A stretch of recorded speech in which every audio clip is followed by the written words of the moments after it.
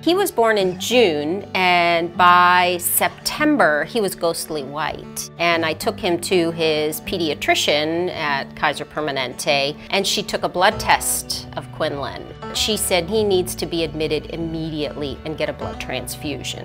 It was such a difficult time for us. Even now, looking at the pictures, what is it, 10 years later, it's hard for me to look at without getting a little sad about the situation.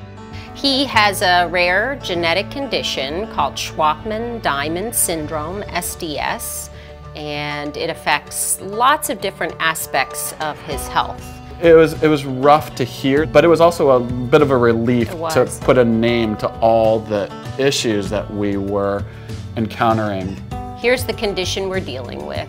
Here's what we need to do to step up and seek the right services and give him a positive quality of life.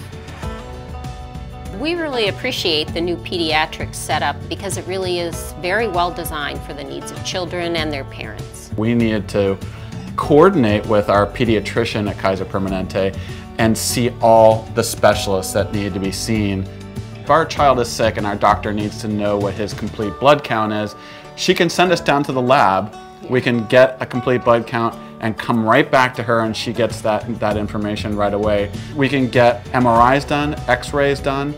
We can get a lot of services done right in the same building. They have made an investment in having those specialties in-house within the Kaiser system.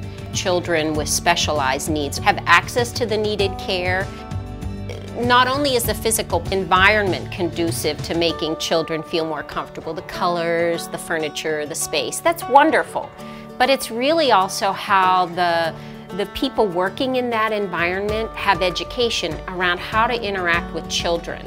I think it's just a tremendous investment that Kaiser has made.